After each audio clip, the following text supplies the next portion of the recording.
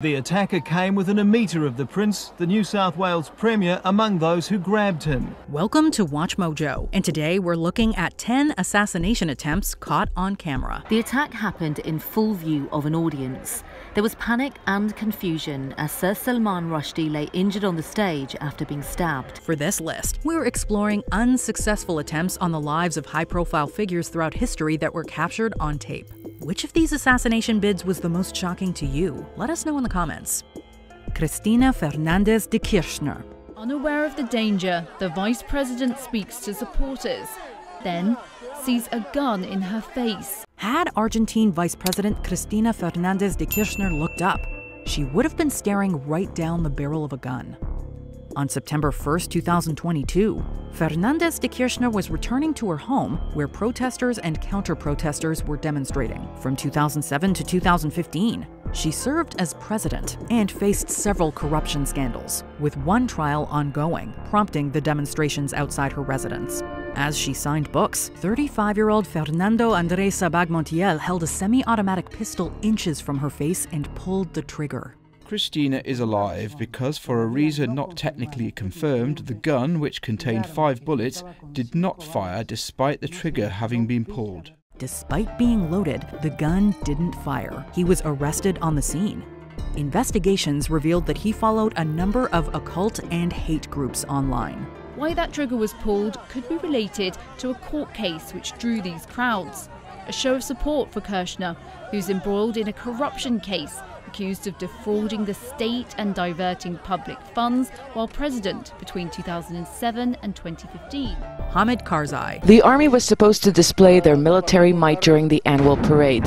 Instead, it turned into the latest example of its fragility and that of the country. Throughout his tenure as the president of the Islamic Republic of Afghanistan, Hamid Karzai found himself the target of several failed assassination attempts. Probably the most widely reported one occurred on April 27, 2008, when alleged Taliban insurgents stormed a military parade and attacked Karzai. Chaos erupted after gunshots were heard nearby where the festivities were taking place.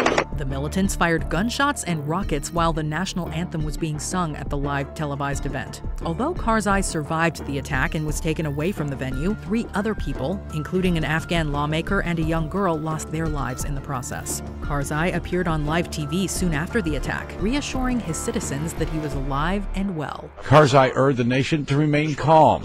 There had been 3 earlier assassination attempts on Karzai since he took power in Afghanistan 6 years ago. Ahmed Dogan, the leader of Bulgaria's Movement for Rights and Freedoms Party, came face to face with what he must have thought was certain death on January 19, 2013. When Dogan was giving a speech at a televised conference in the capital city of Sofia, 25-year-old Oktay Enimehmedov climbed onto the stage and fired a gun at him.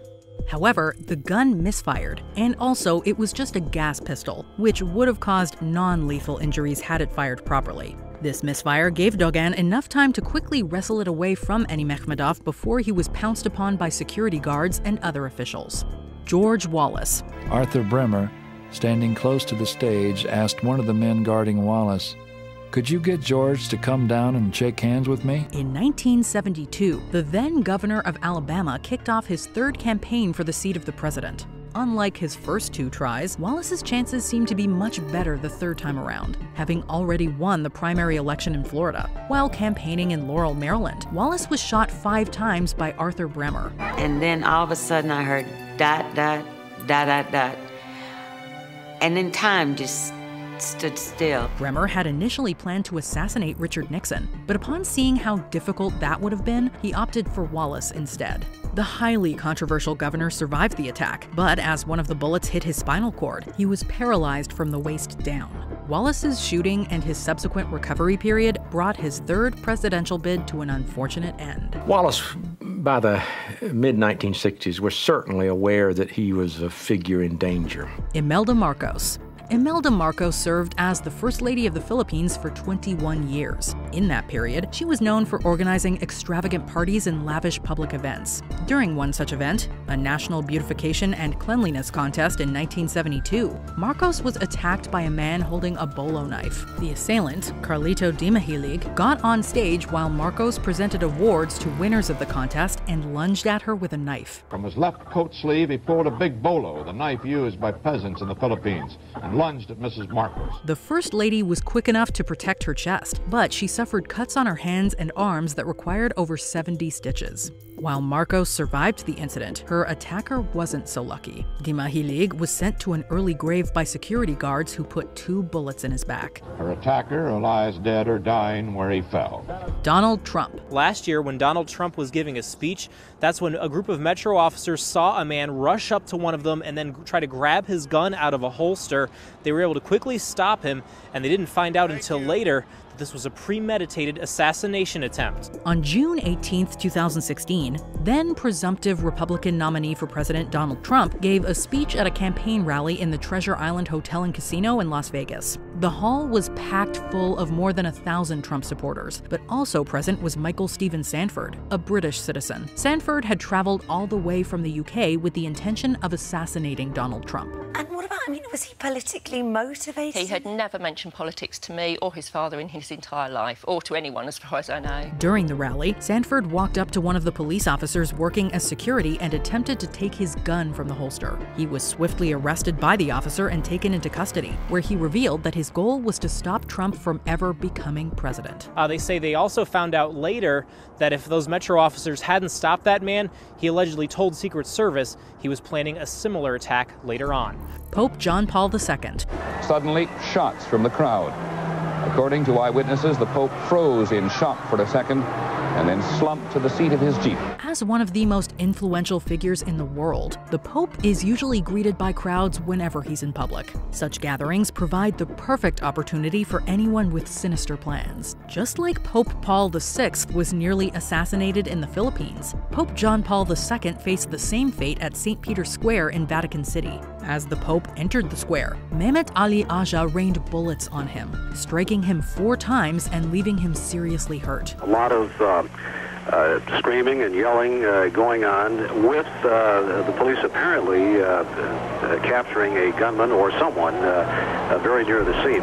The Pope was immediately rushed to the hospital, where he was operated on for 5 hours. Aja fled the scene, but was soon apprehended. He was sentenced to life imprisonment, but received a pardon after the Pope forgave him. Young Turk remains something of a mystery. Described as a right-wing extremist by Turkish authorities, he's told Italian police he is a pro-Palestine communist comrade. George W. Bush.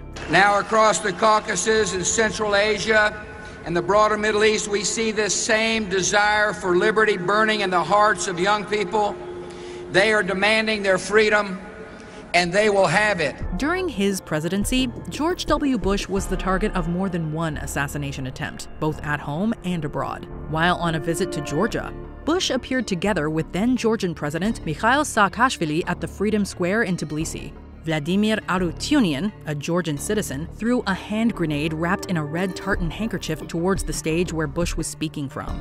The grenade landed about 65 feet away from the podium and failed to detonate because it had been wrapped too tightly with the handkerchief. It was quickly discarded by a security officer, and Bush wasn't even aware of the attempt on his life until he had gotten off the stage. On behalf of all Americans, thank you.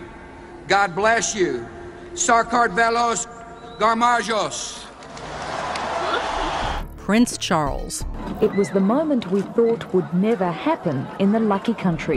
In 1994, Charles, Prince of Wales, gave an Australia Day speech in Sydney while on a royal tour of the country. Charles had been invited up to speak when 2 gunshots were heard in the distance and a man lunged at him.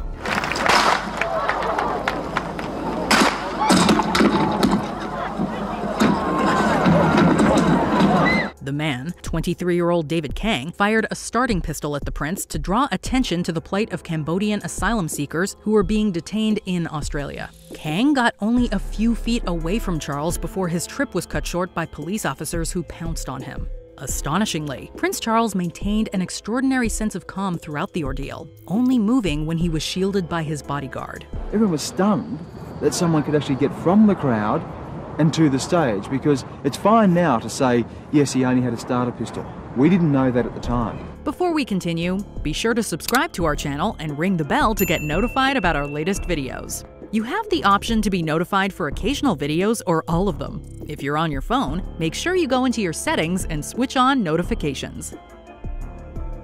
Ronald Reagan. I was just totally depressed, totally despairing of my life. I thought I had nowhere to turn. I had become totally estranged from my family. That was the worst part of it. Barely 2 months into his presidency, Ronald Reagan was shot at in Washington, D.C. as he walked out of the Hilton Hotel. President Reagan had just given a speech to labor union officials and was making his way back to his limousine when John Hinckley Jr. fired 6 shots at him. Hinckley had developed an obsession with Jodie Foster after seeing the film Taxi Driver. God, I don't know who's weirder, you or me. He believed that assassinating the president would help him gain the attention and interest of the young actress. Although Reagan was critically injured by one of the bullets, he made a full recovery and was released from the hospital less than a month later. The old saying that, a Secret Service agent will take a bullet for the president. If you look at the Reagan assassination, Tim McCarthy did do that, but he was trained to do that as well. Did you enjoy this video? Check out these other clips from WatchMojo, and be sure to subscribe and ring the bell to be notified about our latest videos.